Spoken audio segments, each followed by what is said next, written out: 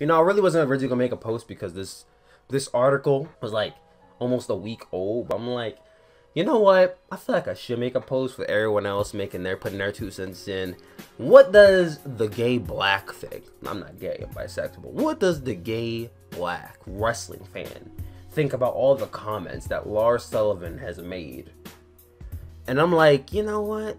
It'll be interesting seeing what the perspective of a LGBT representative who also just happens to be black commenting on the Lars Sullivan thing. So I'm like, you know what? I'm going to put my 2 cents on it. I'm going to look these up. I'm going to go see what the hell this guy was talking about and put out there to the universe my thoughts on the Lars Sullivan debacle. Especially because he's getting called up to the main roster soon.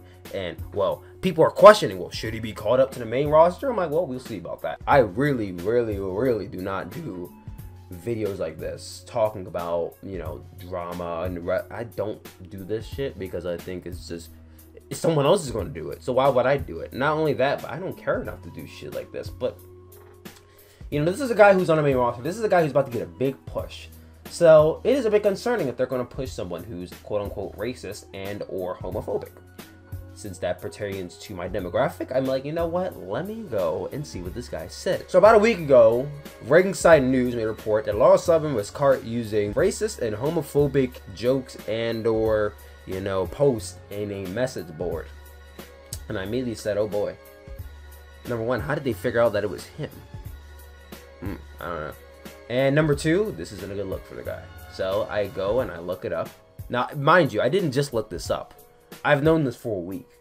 But I go to look it up again today just to rehash what I've already seen. And I go to this article when it says WWE runs their talent through a pretty rigorous training process that involves social media at this point, but they might not have checked bodybuilding.com form about 11 years ago because it included a rather interesting username, disenfranchised. Oh boy, 11 whole years ago. On disenfranchised profile, it says, I like this form very much, but his cat status currently shows that he is banned. If you look into his profile a little deeper, you realize that it is none other than Lars Sullivan.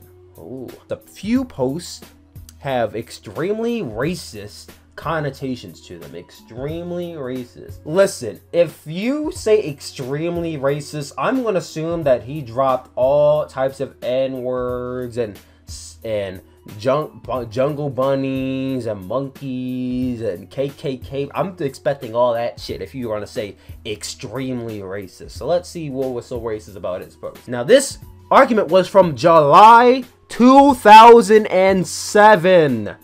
July 2007. So let's read into this post. So someone wrote, what is with Vince hiring all these ex-criminals, MVP and Ron Killings, etc. Sweet Chin wrote, mind you, Lars Sullivan didn't write that post. That was the other guy. Wow, now you're getting racist. Just wow. That's what Lars Sullivan said. He called him out on being racist. Sweet Chin then replied that he wasn't making a comment on race. It was about them being ex-convicts and they just popped into his head, which that's what I thought initially too. Lars Sullivan then replied, oh, you're black? No wonder all you can do is copy and paste, with a grinning emoji. From 2000, he said from 2007 twice, guys. He wants to really put into your mind that this post was from 11 years ago. Why? But let's look at that post again. Oh, you're black. No wonder all you can do is copy and paste. You know, what's so racist about that exactly? You know, I can see how this can be perceived as, oh, you're black? No wonder all you can do is copy and paste. He said extremely, that's not extremely racist. I don't even qualify that as racist. Do you know how many times I've heard people say, oh, that's a black thing. Oh, that's a white thing. Oh, white people be like, black people be like, black people do this, white people do this, Asian people do this, Mexican people do. Do you know how many times I hear that on like a daily basis? Do you know how often those people are considered racist? Not at all. Not at all. Yes, I know. He said black people copy and paste. But to what degree is that considered a racist? Oh, you're black? No wonder all you can do is copy and paste. If he did not put the word "you're black" in there, would this really have meant anything? If he had took out the fact, no wonder all you can do is copy and paste, and he just said, oh, you're black, would that be racist? Let's continue on. So he says some other things about that weren't even racist. A lot of people ganged up on him. He got banned from the post shortly after that. Wow, people were really made of sticks and stones back in 2007 too. I thought people were a little bit more built to last with those kind of things, but I guess not. There's another post that he made a message board where he called NFL quarterback Phillip Rivers. He called him a crybaby bitch and said that he's extremely gay, and that most of California, especially Southern California, is gay. You know, back then I used to hear people say all the time, "That's gay," and they refer to gay as a connotation for stupid. Today I saw people say, "Oh, that's gay," as a connotation for the word stupid. He also made some other posts regarding like how he slept with Ronda Rousey and how he thinks Stephanie McMahon is hot, and you know, how Jeff Hardy is a spot monkey or a druggie. I don't know. But he made some other posts. On top of these posts and the posts he made, I go back to this one thing. That post was made in 2007. 11 years ago. And to this I say, to the person who took time out of their day to dig up the dirt of 11 years on Lars Sullivan, is there nothing better you had to do with your day? Did you really think that this was new? You're a news reporter and this is news to you? Digging up dirt from people from a whole decade ago? I can't believe people nowadays. They really think that digging up dirt from 10 years ago is gonna validate the fact that this guy, I'm sure this guy went into this with probably ill intentions to ruin Lars Sullivan's career, I'm sure. Because he ain't do this with the fact to bring him limelight or something positive. If you're digging up dirt on somebody, you're going in there with ill intentions. That's how I see it. You ain't just stumble upon this shit. What was he doing in a forum from 10 years ago? No, this motherfucker went in and he looked this shit up. He had to have spent a lot of time finding this shit. You don't just stumble upon this shit from 10 years ago. So to that guy, you're fucking lazy and you should find something better to do with your life. And to the people who are offended by this, what are you so offended for? What is there to be offended about? He didn't say anything that was even remotely racist, in my opinion. I'm black and I'm not offended by a single thing that he said. I saw a post that said, oh, he thinks KFC is for lower class people. He didn't say lower class black people. He didn't say KFC is for black people. He didn't say KFC, only niggers shop at KFC. He said it's for lower class people.